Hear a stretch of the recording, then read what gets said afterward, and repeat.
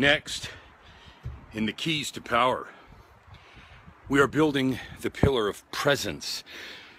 And we talked about the criticality of being present, being fully aware of and understanding internally your surroundings and circumstances, and externally. You know, this particular stone in the pillar of presence is so important.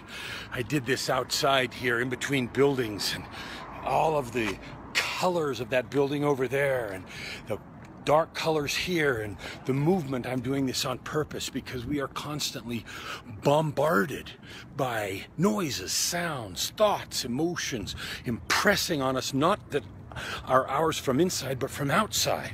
Circumstances, conversations, noises, events, good things, bad things, fire trucks. There was a big fire last night just a few blocks from our new international office, you know, attacking the senses.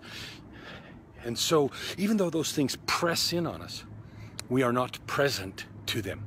They are irritations, distractions, they bother us and so forth. That is not being present. The second stone in the pillar of presence is outside. And that means being present to those things outside. Now, we defined presence as an awareness of and an understanding of, particularly those things with respect to your goals and dreams and what you're trying to do and who you're trying to be. And being present to those things is being aware of and understanding them.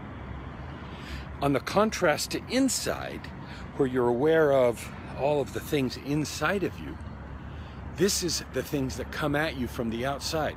So being present to doesn't just mean noticing, but it means having a degree of understanding and putting them in their proper place with respect to how they influence and affect you.